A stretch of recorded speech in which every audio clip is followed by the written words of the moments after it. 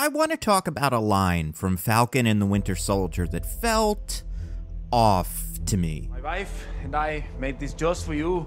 Everything's completely clean. She made it really nice and cozy.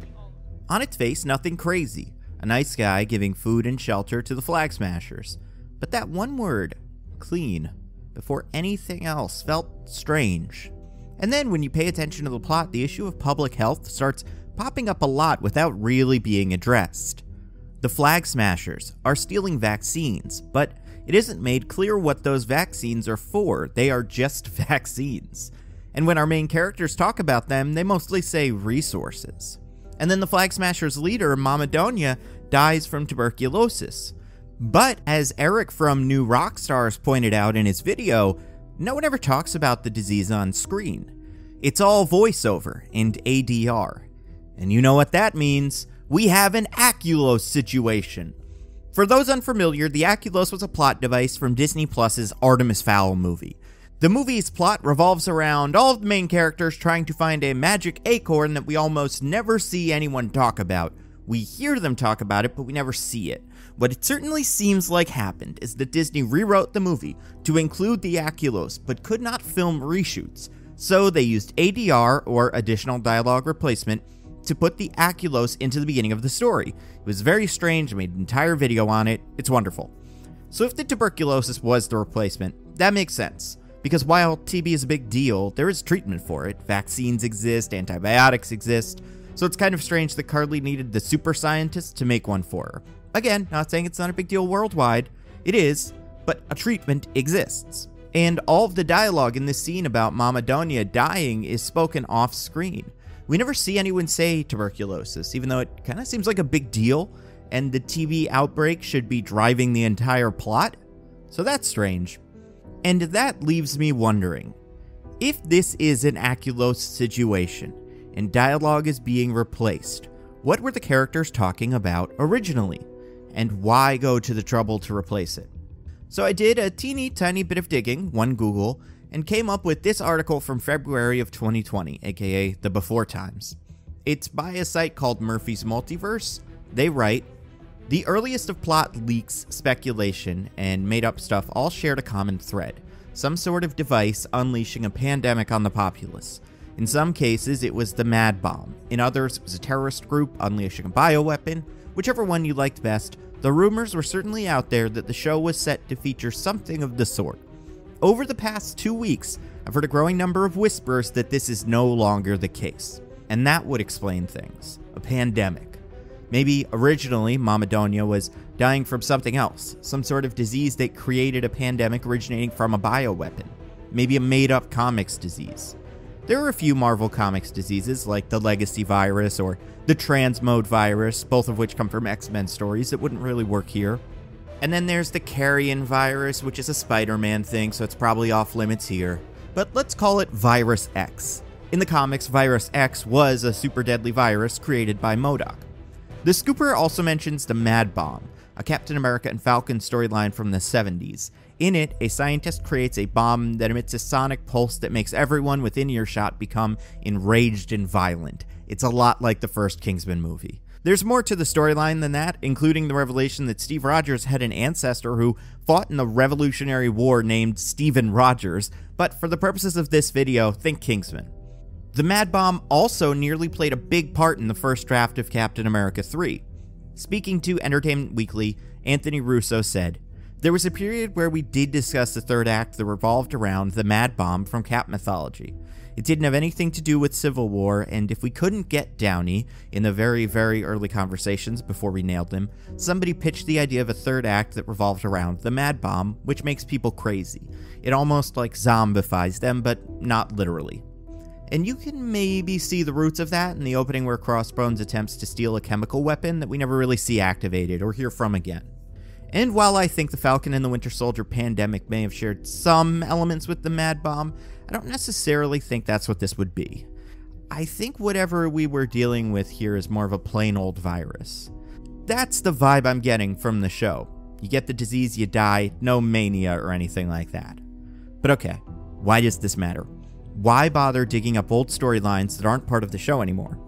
Well, because I think there was a more prominent storyline involving a pandemic, and it would clear up what 3 episodes in are my 2 biggest issues with Falcon and the Winter Soldier. And I want to be clear, there's a lot to like about this show. Falcon and Bucky have great chemistry. I like how they incorporated Isaiah Bradley's story in the MCU, and I'm really digging John Walker. He's exactly what I was hoping for. Not pure evil, just a generally well-meaning guy who has a short fuse and cannot deal with the pressure of being Captain America. His journey so far has been the most compelling part of the show for me. But the 2 things that I'm not super into. First, you have the Flag Smashers. I know I'm not alone here in saying that their ideology doesn't quite work for me. They've been explained to us a couple times in a couple different ways, and most people land on 2 things. 1, the Flag Smashers think things were better during the blip, the 5 years between when Thanos snapped half of the population away and everyone blipped back into existence. And 2, the Flag Smashers want a world without borders. The second lines up with how the Flag Smasher usually works in the comics. He's an anti-nationalist terrorist. And that's fun. Most of my favorite Captain America antagonists are, what if Captain America but blank? What if Captain America but government stooge? What if Cap was sent to Vietnam and tortured? What if Captain America but the serum was bad and turned him into a Nazi? Soviet Cap, Nazi Cap, there's a million of them. But I don't think this show has really explained the Flag Smashers well enough. They thought things were better during the blip? Why? What was it like? Were there actually no borders? Show, don't tell, usually a good idea. And the Flag Smashers' ideology also seems to be tied to refugees, people who were displaced by everyone returning. Makes sense. These people seem to live in refugee camps that are underserved. We see in episode 3 that the GRC, or Global Repatriation Council, is holding back supplies for some reason. And I believe the missing element that could tie all the Flag Smashers' motivations together would be some sort of very specific, scarce resource. Something that everybody needs but is controlled by governments and only given to specific people. Something like a vaccine for a pandemic. And if the government was prioritizing people with money and status and leaving out impoverished people like these new blip refugees, now the Flag Smashers make a lot of sense. Their actions become way more sympathetic, Robin Hood types like they're portrayed in the show. After all, the idea of vaccine equity is a real issue that we're dealing with right now. Who should get a vaccine first? Which people, which jobs, which countries? Already in the US, communities of color are being underserved. So, if you apply that to other countries, you have entire marginalized populations within countries who need vaccines but aren't prioritized, so they're more affected by the disease.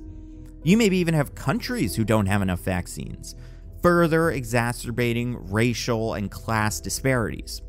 So if the Flag Smashers are saying, during the blip, there wasn't as much of an emphasis on borders or nationalism because of a renewed sense of solidarity that came from the snap. And during the blip, there was a global pandemic, and because of global unity, distributing a vaccine was a lot more fair. Everyone that needed one was able to get one, regardless of country or class. But once people blipped back, resources were now scarce, and certain countries came back into global power. People like Carly were forced into these refugee camps and were not given access to the vaccines, so they were forced to steal them to keep their communities safe from this pandemic. Now you have an antagonist with a purpose. The issue is, Falcon and the Winter Soldier seems to be able to say all of that except the pandemic part, because it's so similar to what we're currently going through. Even though we, the audience, know the Flag Smashers are stealing vaccines and giving them away to people, the show can't say that there is currently a pandemic in the MCU that explains why the vaccine scarcity is such an issue. And I've heard people theorize that maybe the Flag Smashers were originally going to set off the bomb that releases the virus, but I just don't see it. At least not from what we know about these Flag Smashers. They aren't cruel. This guy is really nice to them. I think they were always intended to be sympathetic. And then the other thing I don't love, Zemo. Now don't get me wrong. I adore this Zemo. The costume, mwah. He's a baron now, and he's got this wonderful smugness that I always associate with the character. It's great. But what I'm not so sure about is his role in the story. Breaking Zemo out of jail doesn't make a lot of sense to me, and this comes back to my issue with the Flag Smashers. I don't think the show has made the case for why the Flag Smashers are a global threat, especially in a world with the big three, androids, aliens, and wizards. Like, these guys can just kick really good. Why does a group of 8 super soldiers that steal vaccines require the full attention of the Falcon, the Winter Soldier, Captain America, Battlestar, Teehee? And how is it such an immediate issue that when our heroes come up empty, Sam and Bucky break a mass murderer out of prison? It just doesn't feel like that kind of threat. Like, it's not great if vaccines are being stolen usually, but something like that wouldn't usually be a huge deal. Unless the Flag Smashers were stealing vaccines that everyone needed immediately because of a global pandemic.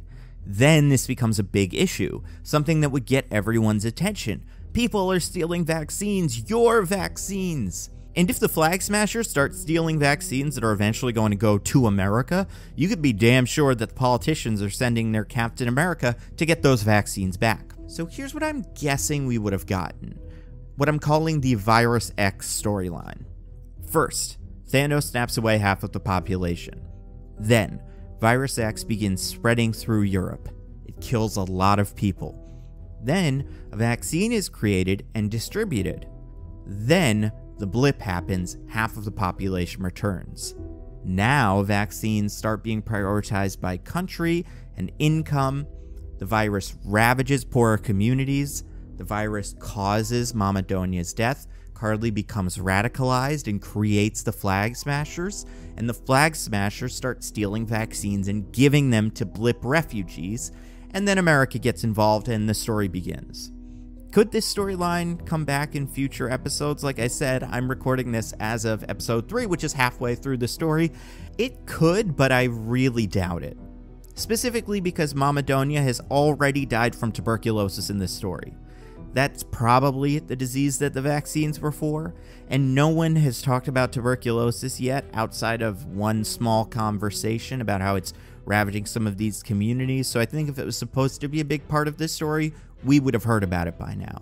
I think there's a possibility that there are scenes from episodes 1 and 2 where people are talking about whatever this pandemic is that they just left out of the show. So I'm guessing these Flag Smashers are just going to be terrorists. And I'm wondering, because of the Mad Bomb connection, if an element of the plot that would be eventually revealed was that the GRC was purposefully holding vaccines back from the refugee communities to purge the quote-unquote undesirables, or even that Virus X would be revealed to have been created on purpose by some villain as a biological weapon to get rid of certain people, like the Mad Bomb was in the comics. I think if that were the case, it would seem way too similar to certain vaccine-related conspiracy theories, and it would make sense that they scrubbed the plot altogether. Which is a real shame, because I think there's something really interesting to be said about vaccine equity and class that would resonate with a lot of people, even without a real-world pandemic. But alas, Marvel was too good. They managed to write a story about pandemics before those are the biggest issues on the planet, and they became so real that we couldn't enjoy the fiction anymore. It's the uncanny valley, the thing that resembles real life so much that it makes us uncomfortable. Unless it's not, and I'm reading way too far into this, which is always a possibility. Also, Sharon Carter is being mind-controlled by the power broker who is... Also, the Mad Bomb storyline from the comics is a riot.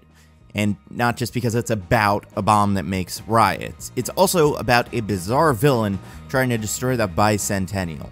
And there's an extended cut of this video where I talk about him, and you can find that version of this video on Nebula. For those of you who don't already know, Nebula is a creator-owned subscription streaming service that I helped to create.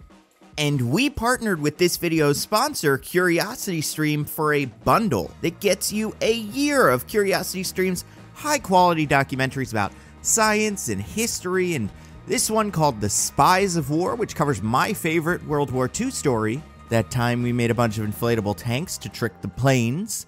And if you want to get access to that bundle that includes Nebula and CuriosityStream, a yearly subscription is only $15, which not only helps to support us, your favorite creators, but it also means you don't have to watch sponsor reads and you get to see exclusive Nebula Plus content. Here's a little tease. And this leads to a wonderful panel where Sam, I assume, screams at the top of his lungs, "It hasn't happened yet, you scheming dum-dums." The link is in the video description. It's curiositystream.com/Nando. Go check it out. As always, I have to give a humongous thank you to everyone who continues to support the channel on Patreon. You guys are amazing. There is no way I could do this without you guys. If you want to see your name up here, get access to videos early, maybe even join the book club, go to patreon.com/NandoViewMovies, chuck in a couple bucks. I really appreciate it. Also, listen to my podcast, Mostly Nitpicking, where every week me and my co-hosts DJ and Diggins pick apart a piece of pop culture by looking exclusively at the details. We have done a very long episode on the Snyder Cut. We also did an episode about Godzilla vs. Kong, and we'll be covering all of the big releases for the rest of the year, including probably some sort of Falcon and the Winter Soldier recap episode. Last thing, follow me on Twitter, Instagram, Twitch, TikTok, all of that stuff. I am NandoViewMovies on all of those platforms. This entire video came from a tweet that led to a deep dive about what happened to the Falcon and the Winter Soldier, whether or not it was rewritten and stuff like that. So Twitter is a great place to figure out what I'm going to be talking about in the future. That is all I've got. Stay safe. I'll see you next time.